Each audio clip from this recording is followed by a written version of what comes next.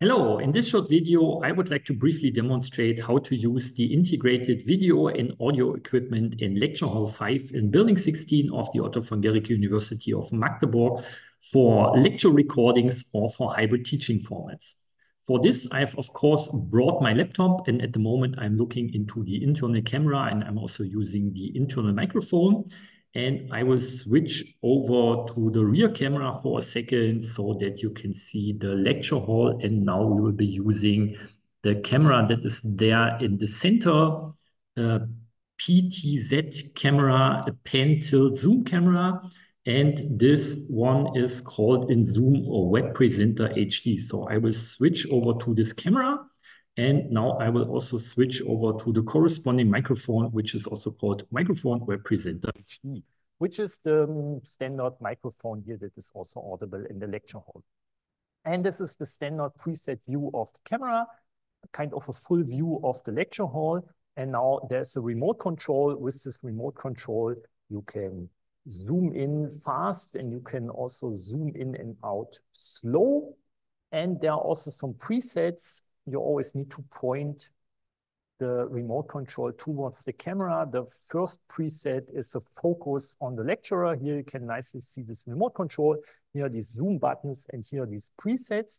There's a second preset that is kind of a semi-total view of the stage here. And there's a third preset, which is a focus or zoom onto the blackboard. And with this, of course, you could now do classical blackboard lecture, writing something here like "Hello World."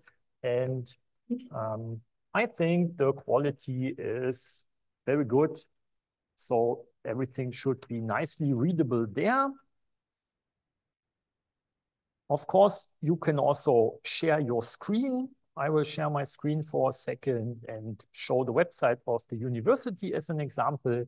And this is, of course, also visible in the room. It's visible for remote attendees, and they should also still see my camera window just a little smaller. So I will stop sharing the screen once again. If you have a writing tablet or drawing pen for your laptop, then of course you can also directly write something, show it in the room here, and make it visible for the Zoomies, for the remote attendees. Write with electronic ink if you hate cleaning the blackboard and the chalk as much as I do. Okay, so with this, you can feed audio and video and blackboard and your screen to the Zoomies, of course. If they want to show something, if you want to see their camera tiles, you can also make them visible here on the projector.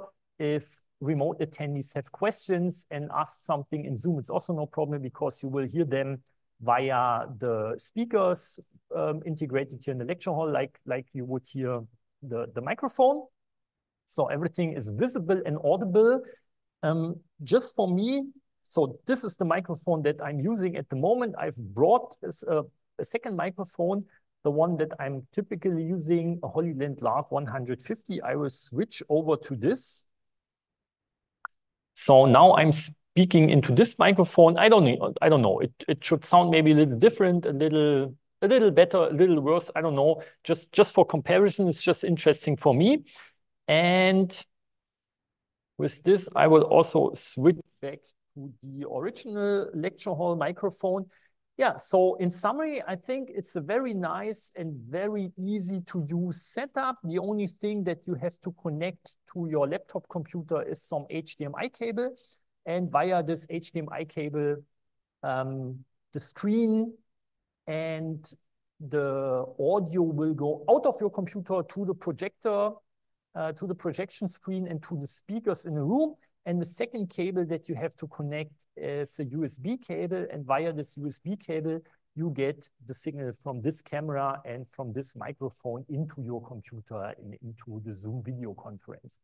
So overall, I think it's a very nice and very easy to use setup in this lecture hall for lecture recordings or for hybrid teaching formats.